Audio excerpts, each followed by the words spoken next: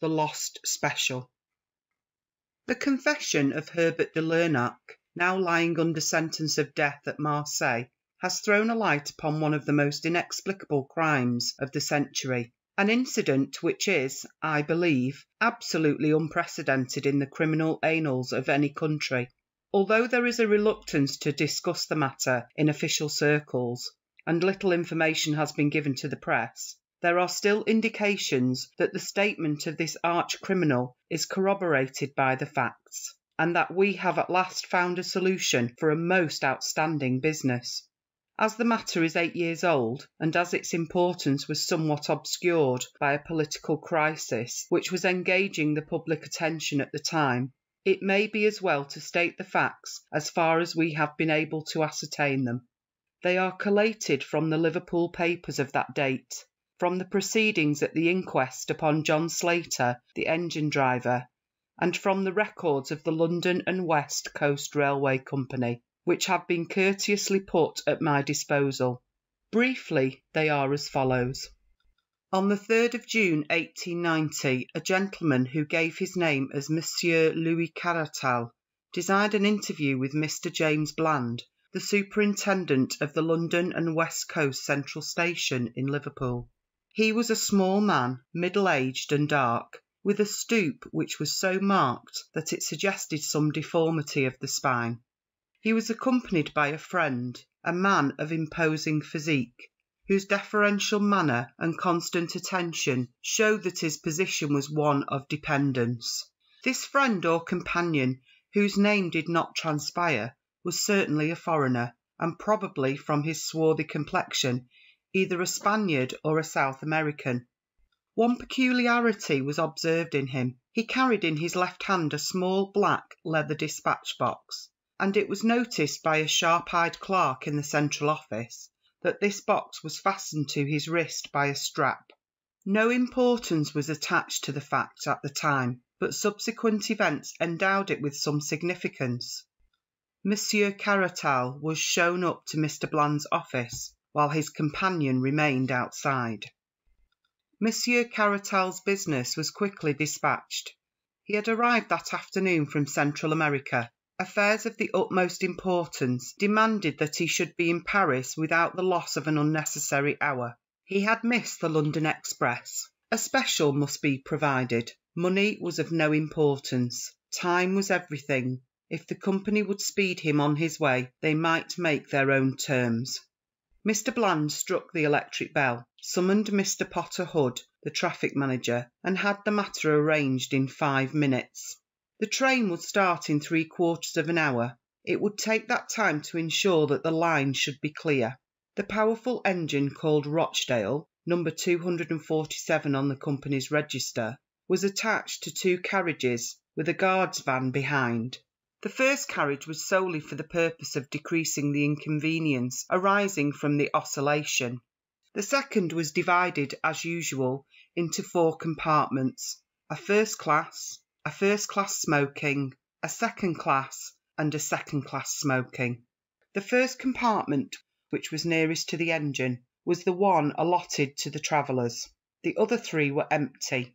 The guard of the special train was James Macpherson, who had been some years in the service of the company. The stoker, William Smith, was a new hand. Monsieur Caratal, upon leaving the superintendent's office, rejoined his companion, and both of them manifested extreme impatience to be off.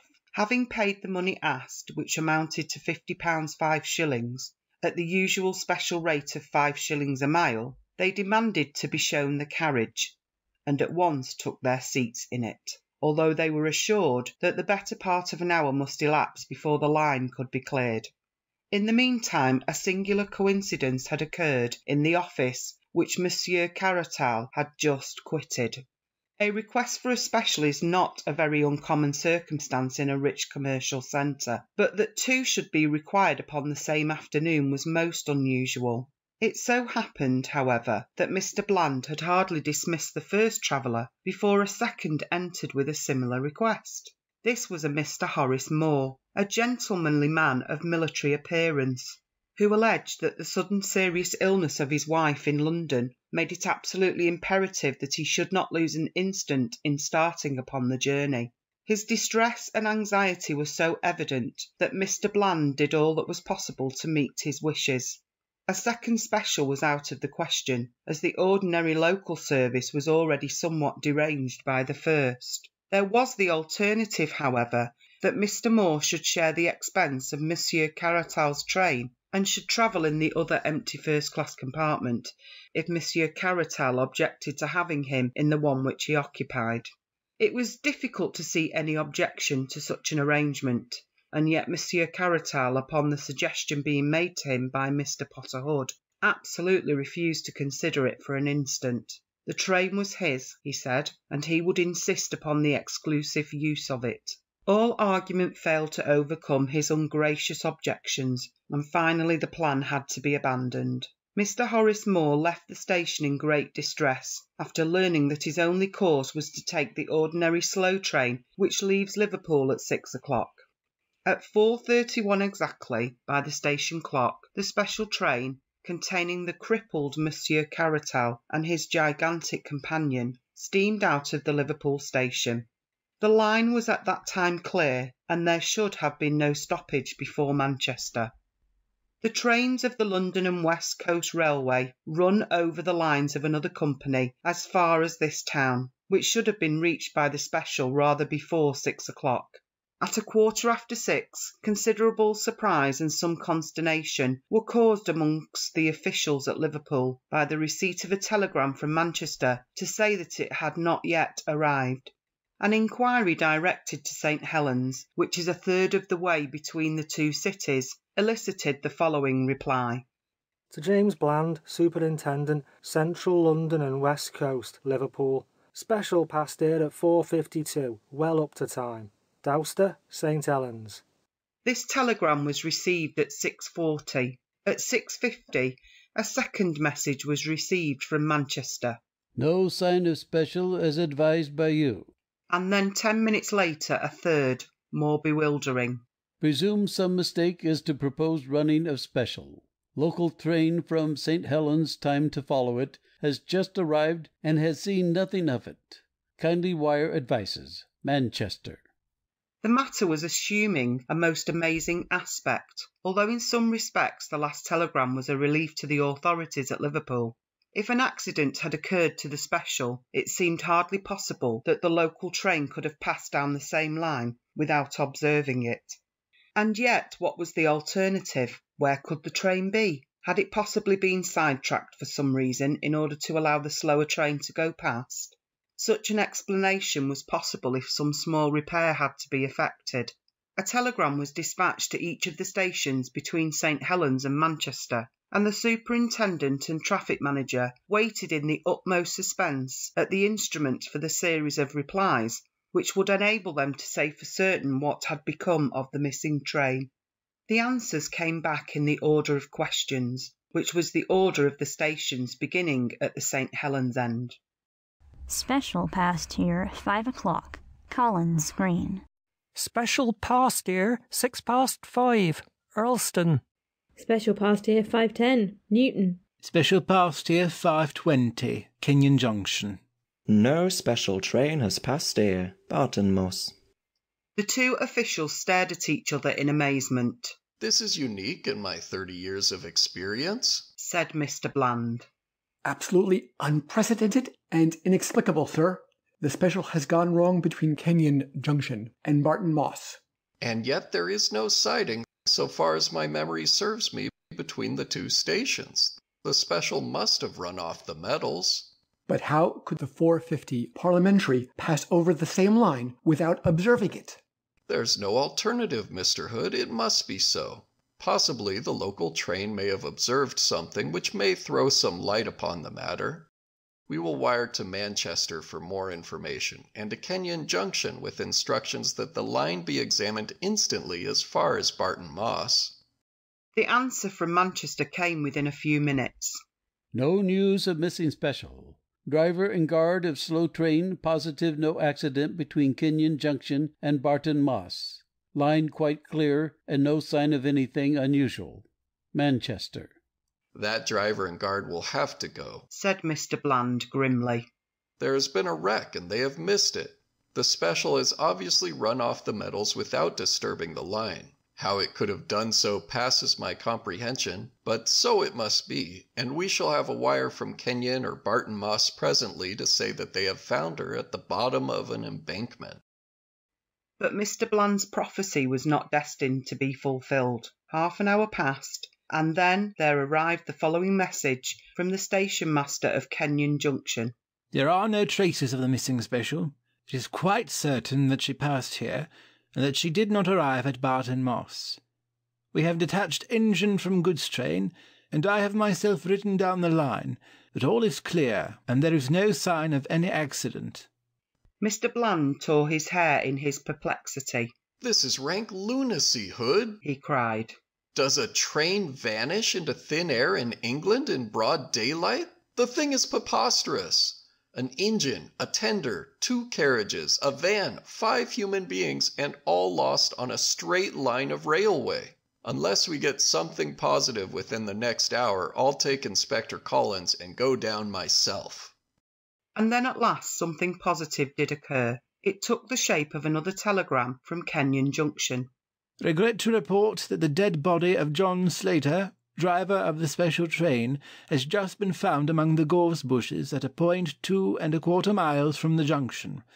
Had fallen from his engine, pitched down the embankment, and rolled among the bushes. Injuries to his head from the fall appear to be cause of death.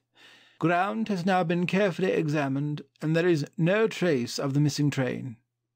The country was, as had already been stated, in the throes of a political crisis, and the attention of the public was further distracted by the important and sensational developments in Paris, where a huge scandal threatened to destroy the government and to wreck the reputations of many of the leading men in France. The papers were full of these events, and the singular disappearance of the special train attracted less attention than would have been the case in more peaceful times. The grotesque nature of the event helped to detract from its importance, for the papers were disinclined to believe the facts as reported to them. More than one of the London journals treated the matter as an ingenious hoax, until the coroner's inquest upon the unfortunate driver, an inquest which elicited nothing of importance, convinced them of the tragedy of the incident.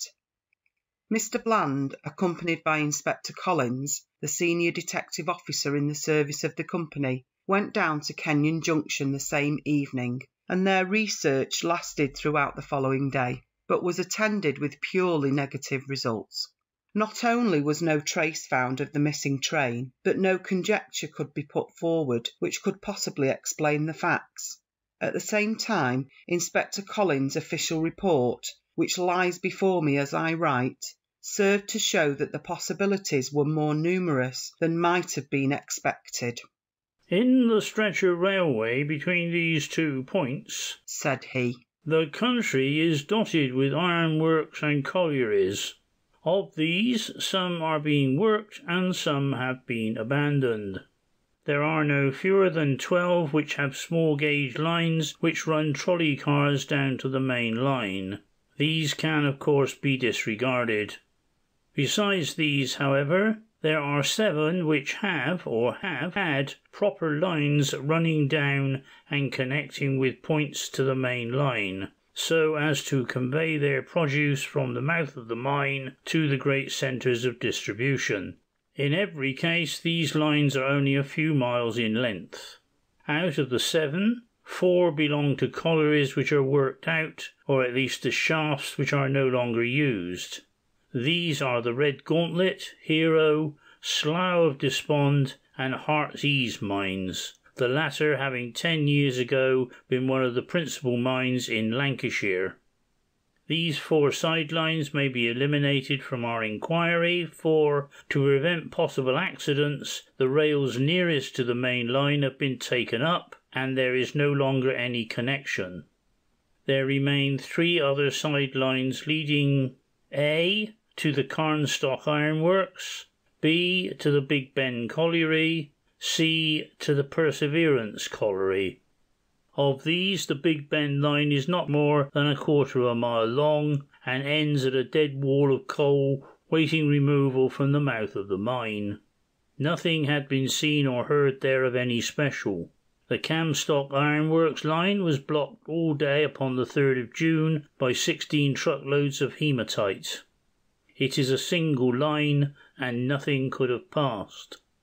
As to the Perseverance line, it is a large double line, which does a considerable traffic, for the output of the mine is very large. On the 3rd of June this traffic proceeded as usual. Hundreds of men, including a gang of railway plate layers, were working along the 2 miles and a quarter which constitute the total length of the line, and it is inconceivable that an unexpected train could have come down there without attracting universal attention. It may be remarked in conclusion that this branch line is nearer to St. Helens than the point at which the engine driver was discovered, so that we have every reason to believe that the train was past that point before misfortune overtook her. As to John Slater, there is no clue to be gathered from his appearance or injuries. We can only say that, so far as we can see, he met his end by falling off his engine, though why he fell or what became of the engine after his fall is a question upon which I do not feel qualified to offer an opinion. In conclusion, the inspector offered his resignation to the board, being much nettled by an accusation of incompetence in the London papers. A month elapsed, during which both the police and the company prosecuted their inquiries without the slightest success. A reward was offered and a pardon promised in case of crime, but they were both unclaimed. Every day the public opened their papers with the conviction that so grotesque a mystery would at last be solved, but week after week passed by, and a solution remained as far off as ever. In broad daylight upon a June afternoon, in the most thickly inhabited portion of England, a train with its occupants had disappeared as completely as if some master of subtle chemistry had volatilized it into gas. Indeed, among the various conjectures which were put forward in the public press, there were some which seriously asserted that supernatural, or at least preternatural agencies had been at work, and that the deformed Monsieur Caratal was probably a person who was better known under a less polite name. Others fixed upon his swarthy companion as being the author of the mischief, but what it was exactly which he had done could never be clearly formulated in words.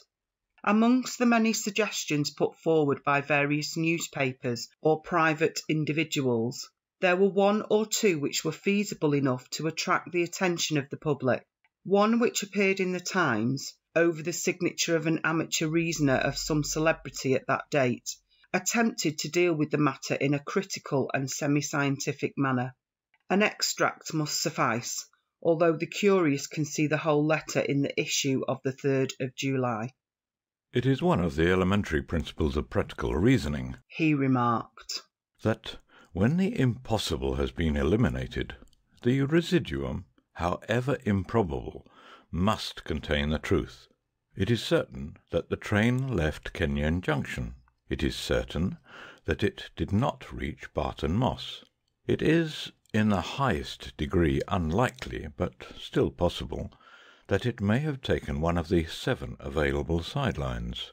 It is obviously impossible for a train to run where there are no rails, and therefore we may reduce our improbables to the 3 open lines, namely, the Camstock Ironworks, the Big Ben, and the Perseverance. Is there a secret society of colliers, an English Camorra, which is capable of destroying both train and passengers? It is improbable, but it is not impossible. I confess that I am unable to suggest any other solution. I should certainly advise the company to direct all their energies towards the observation of those 3 lines, and of the workmen at the end of them.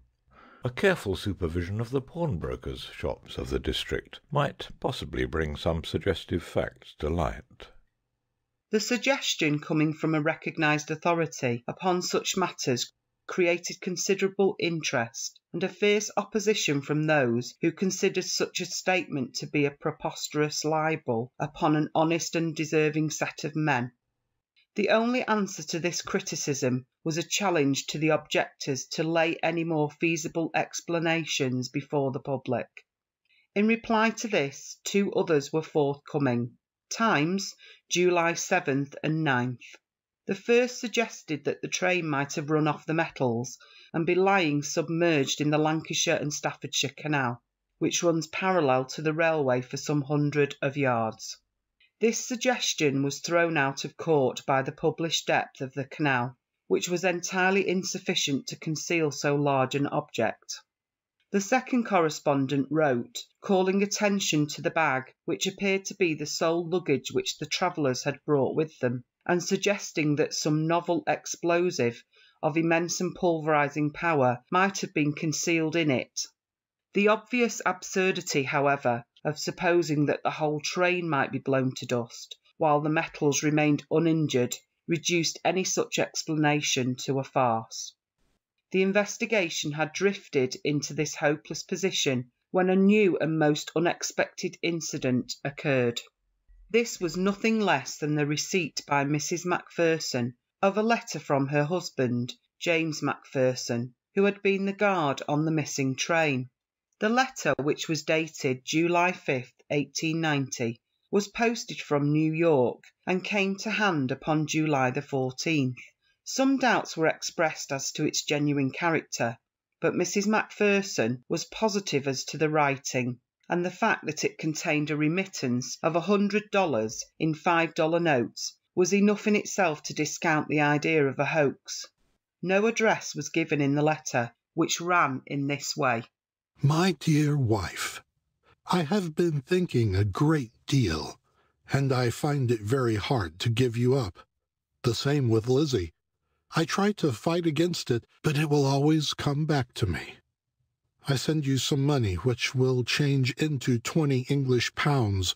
This should be enough to bring both Lizzie and you across the Atlantic, and you will find the Hamburg boats, which stop at Southampton, very good boats, and cheaper than Liverpool.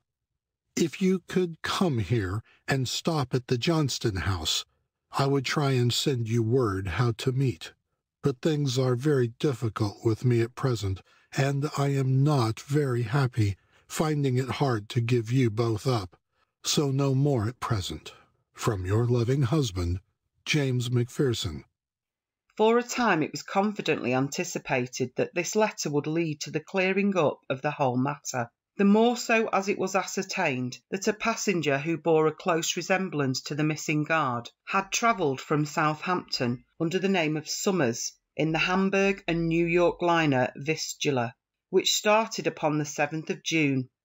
Mrs. Macpherson and her sister Lizzie Dalton went across to New York as directed, and stayed for 3 weeks at the Johnston House, without hearing anything from the missing man. It is probable that some injudicious comments in the press may have warned him that the police were using them as a bait. However this may be, it is certain that he neither wrote nor came, and the women were eventually compelled to return to Liverpool. And so the matter stood, and has continued to stand up to the present year of 1898. Incredible as it may seem, nothing has transpired during these 8 years which has shed the least light upon the extraordinary disappearance of the special train which contained Monsieur Caratal and his companion. Careful inquiries into the antecedents of the 2 travellers have only established the fact that Monsieur Caratal was well known as a financier and political agent in Central America, and that during his voyage to Europe he had betrayed extraordinary anxiety to reach Paris. His companion, whose name was entered upon the passenger list as Eduardo Gomez, was a man whose record was a violent one, and whose reputation was that of a bravo and a bully. There was evidence to show, however, that he was honestly devoted to the interests of Monsieur Caratal, and that the latter, being a man of puny physique, employed the other as a guard and protector. It may be added that no information came from Paris as to what the objects of Monsieur Caratal's hurried journey may have been. This comprises all the facts of the case up to the publication in the Marseille papers of the recent confession of Herbert de Lernac, now under sentence of death for the murder of a merchant named Bonvalot. This statement may be literally translated as follows.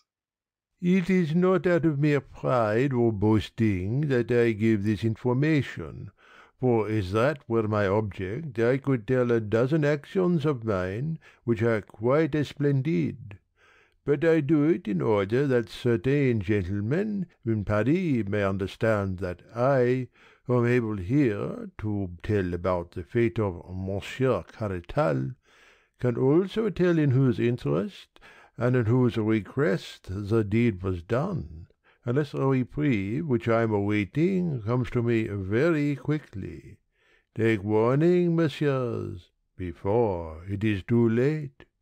You know Herbert de Lernac, and you are aware that his deeds are as ready as his words. Hasten then, or you are lost. At present I shall mention no names. If you only heard the names, what would you not think?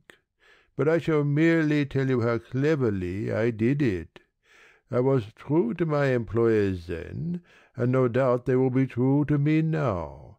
I hope so, and until I am convinced that they have betrayed me, these names, which would convulse Europe, shall not be divulged.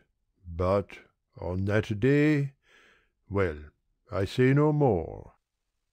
In a word, then, there was a famous trial in Paris in the year 1890 in connection with a monstrous scandal in politics and finance.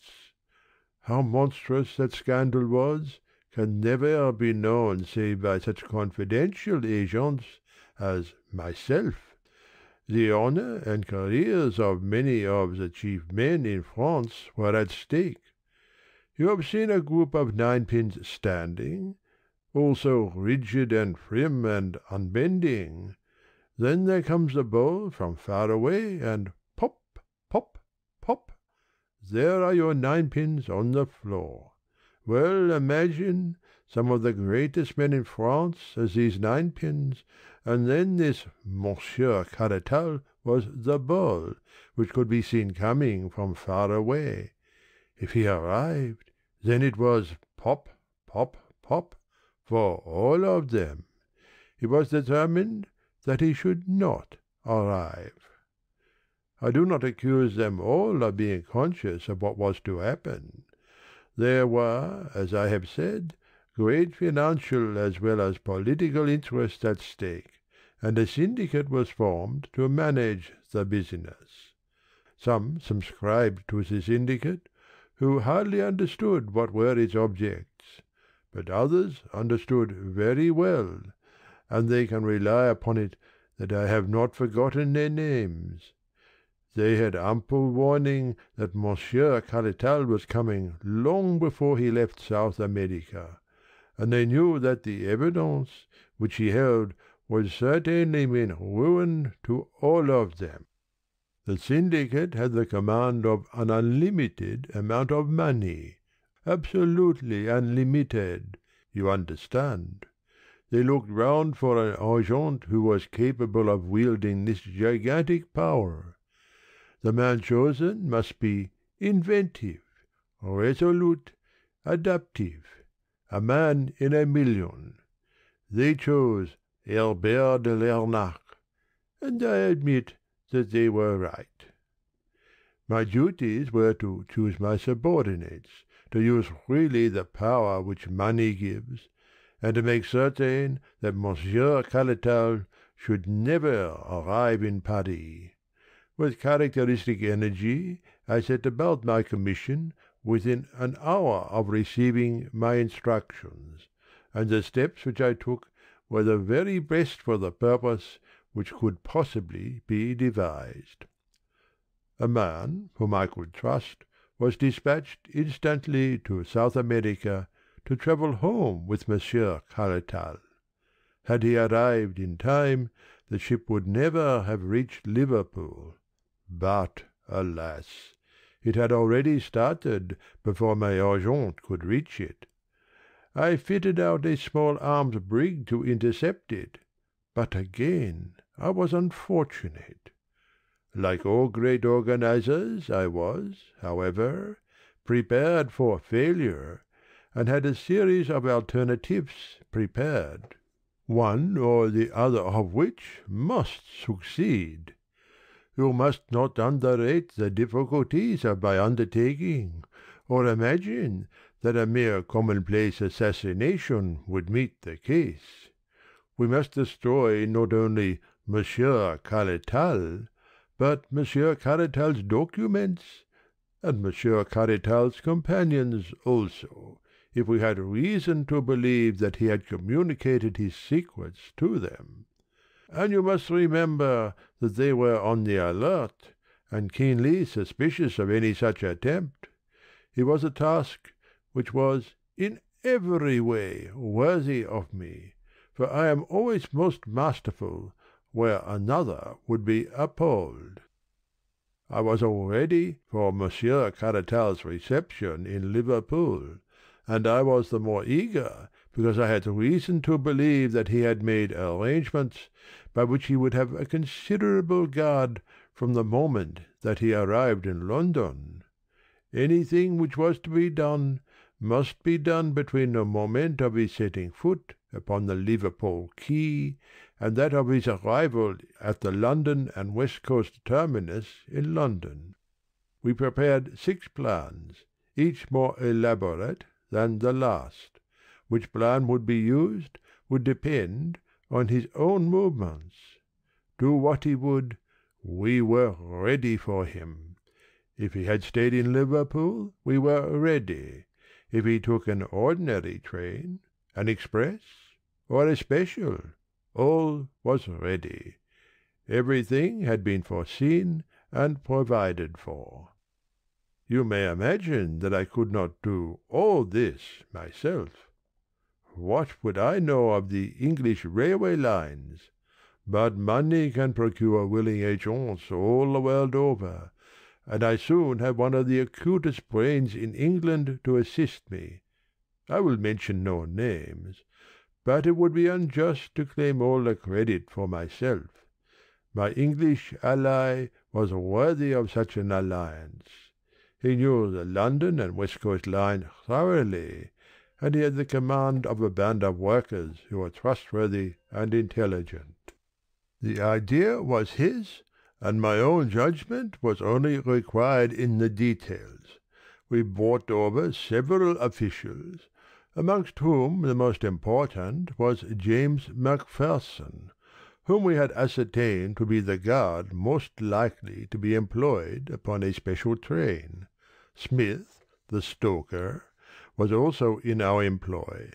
John Slater, the engine-driver, had been approached, but had been found to be obstinate and dangerous, so we desisted.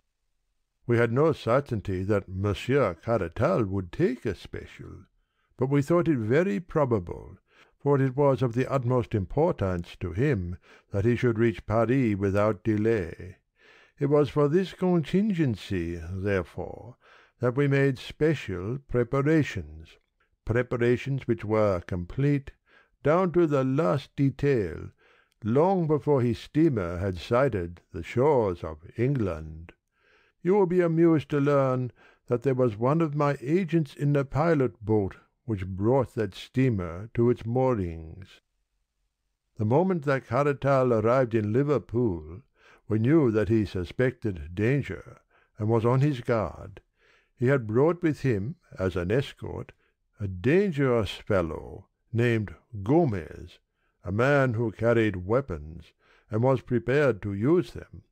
This fellow carried Caratal's confidential papers for him, and was ready to protect either them or his master. The probability was that Caratal had taken him into his counsel, and that to remove Caratal, without removing Gomez, would be a mere waste of energy.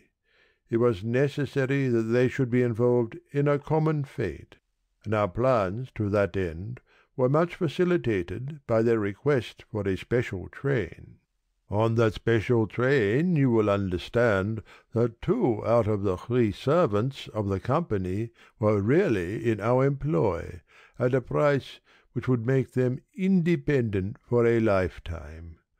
I do not go so far as to say that the English are more honest than any other nation, but I have found them more expensive to buy.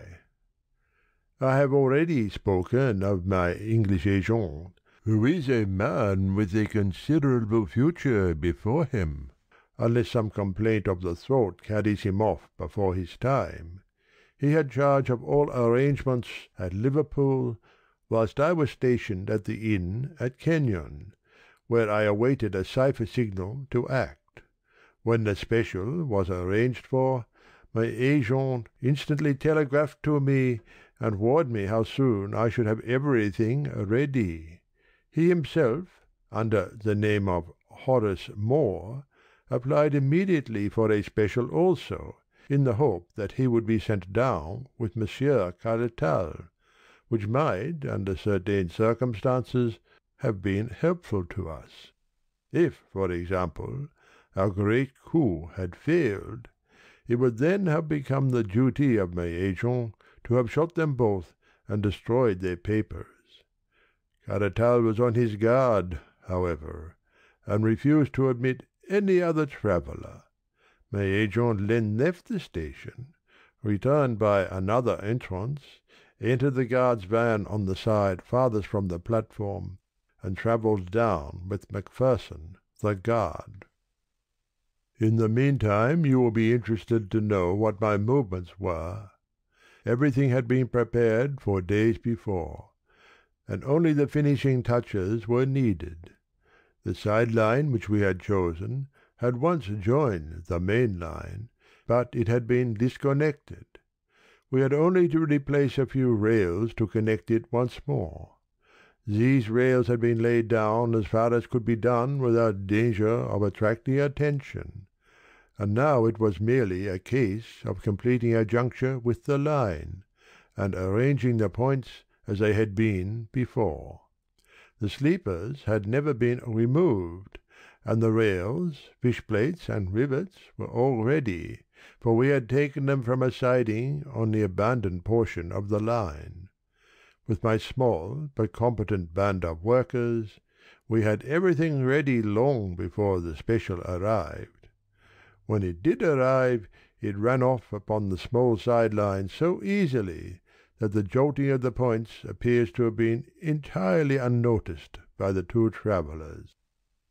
Our plan had been that Smith, the stoker, should chloroform John Slater, the driver, so that he should vanish with the others. In this respect, and in this respect only, our plans miscarried. I accept the criminal folly of Macpherson in writing home to his wife. Our stoker did his business so clumsily that Slater, in his struggles, fell off the engine, and though fortune was with us, so far that he broke his neck in the fall, still he remained as a blot upon that which would otherwise have been one of those complete masterpieces which are only to be contemplated in silent admiration. The criminal expert will find in John Slater the one flaw in all our admirable combinations. A man who has had as many triumphs as I can afford to be frank, and I therefore lay my finger upon John Slater, and I proclaim him to be a flaw.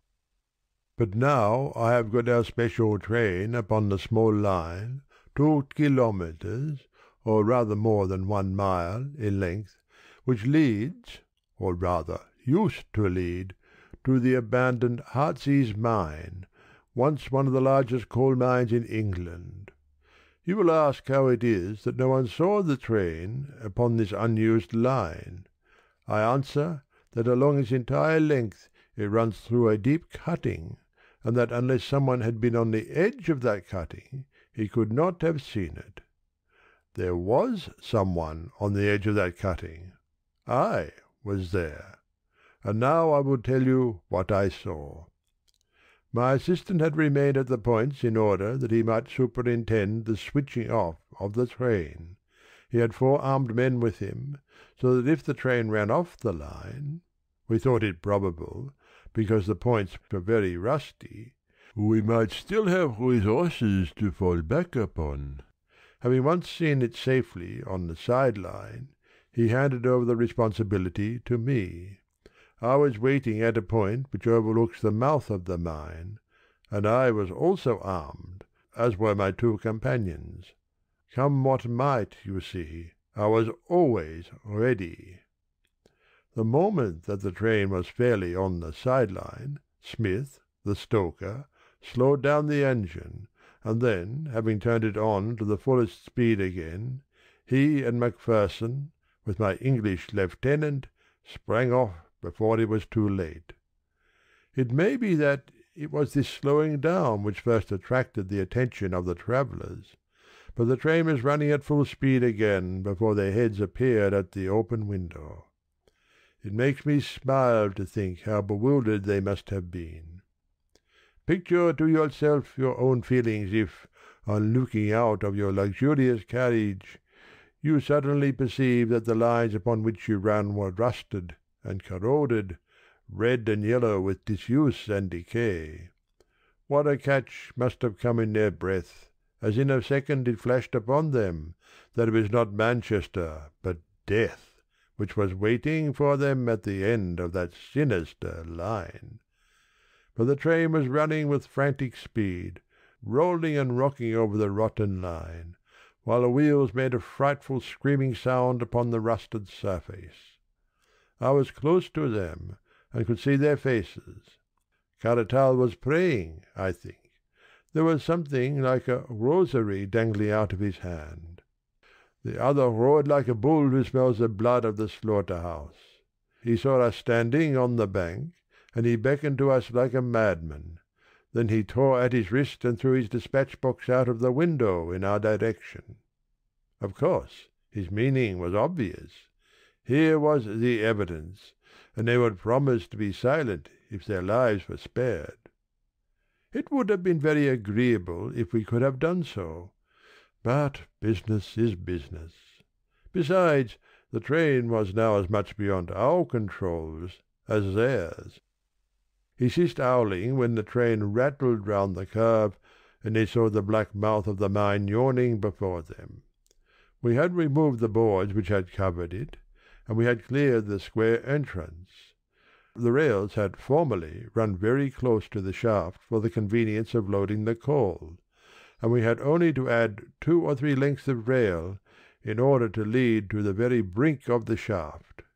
In fact, as the length would not quite fit, our line projected about 3 feet over the edge. We saw the 2 heads at the window, Caratal below, Gomez above, but they had both been struck silent by what they saw. And yet they could not withdraw their heads. The sight seemed to have paralyzed them. I had wondered how the train, running at a great speed, would take the pit into which I had guided it, and I was much interested in watching it. One of my colleagues thought that it would actually jump it, and indeed it was not very far from doing so. Fortunately, however, it fell short, and the buffers of the engine struck the other lip of the shaft with a tremendous crash. The funnel flew off into the air. The tender, carriages, and van were all smashed into one jumble, which, with the remains of the engine, choked for a minute or so the mouth of the pit. Then something gave way in the middle, and the whole mass of green iron, smoking coals, brass fittings, wheels, woodwork, and cushions all crumbled together, and crashed down into the mine. We heard the rattle, rattle, rattle, as the debris struck against the walls, and then, quite a long time afterwards, there came a deep roar as the remains of the train struck the bottom. The boiler may have burst, for a sharp crash came after the roar, and then a dense cloud of steam and smoke swelled up out of the black depths, falling in a spray as thick as rain all around us. Then the vapour shredded off into thin wisps, which floated away in the summer sunshine, and all was quiet again in Heart's-ease mine. And now, having carried out our plans so successfully, it only remained to leave no trace behind us. Our little band of workers at the other end had already ripped up the rails and disconnected the side-line, replacing everything as it had been before. We were equally busy at the mine. The funnel and other fragments were thrown in, the shaft was planked over as it used to be, and the lines which led to it were torn up and taken away. Then, without flurry, but without delay, we all made our way out of the country, most of us to Purdy, my English colleague to Manchester, and Macpherson to Southampton, whence he emigrated to America. Let the English papers of that date tell how thoroughly we had done our work, and how completely we had thrown the cleverest of their detectives off our track. You will remember that Gomez threw his bag of papers out of the window, and I need not say that I secured that bag, and brought them to my employers. It may interest my employers now, however, to learn that out of that bag I took 1 or 2 little papers as a souvenir of the occasion. I have no wish to publish these papers, but still it is every man for himself in this world, and what else can I do if my friends do not come to my aid when I want them? Messieurs, you may believe that Herbert de Lernac is quite as formidable when he is against you as when he is with you, and that he is not a man to go to the guillotine until he has seen that every one of you is en route for New Caledonia. For your own sake, if not for mine, make haste, Monsieur de and General and Baron. You can fill the blanks for yourselves as you read this. I promise you that in the next edition there will be no blanks to fill. P.S. As I look over my statement, there is only one omission which I can see. It concerns the unfortunate man Macpherson, who was foolish enough to write to his wife and to make an appointment with her in New York. It can be imagined that when interests like ours were at stake, we could not leave them to the chance of whether a man in that class of life would or would not give away his secrets to a woman. Having once broken his oath by writing to his wife, we could not trust him any more. We took steps, therefore, to ensure that he should not see his wife. I have sometimes thought that it would be a kindness to write to her and to assure her that there is no impediment to her marrying again. End of chapter 2.